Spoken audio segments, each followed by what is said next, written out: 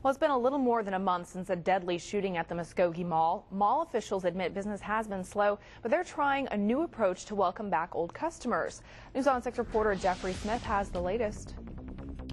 Mall leaders say some families are still uncomfortable coming back to the mall, so the police department is doing everything it can to reach out. Muskogee cops were out in force at the mall, but for a much different reason than last month, when a shooting here killed a teenager and injured 5 other people. The shockwaves from that tragedy are still being felt. Is this your first time back at the mall since last month's shooting? Yes, it is. Cops know it's a pressing matter. Belinda McCarty says she didn't feel safe coming back until she heard of this outreach event called Arrowfest. It was fear.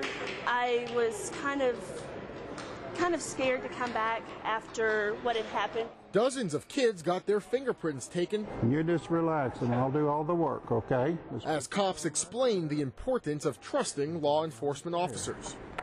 See, we got a picture of it. The fire department was also on hand, and there was even an arts and crafts booth for the kids. I think it sends out a good message that shows that we're here, we're vigilant. Mall manager Scott Stevenson says the first few weeks after the shooting were slow, but business has been picking up. When they come back, they see that nothing's changed, everything's the same.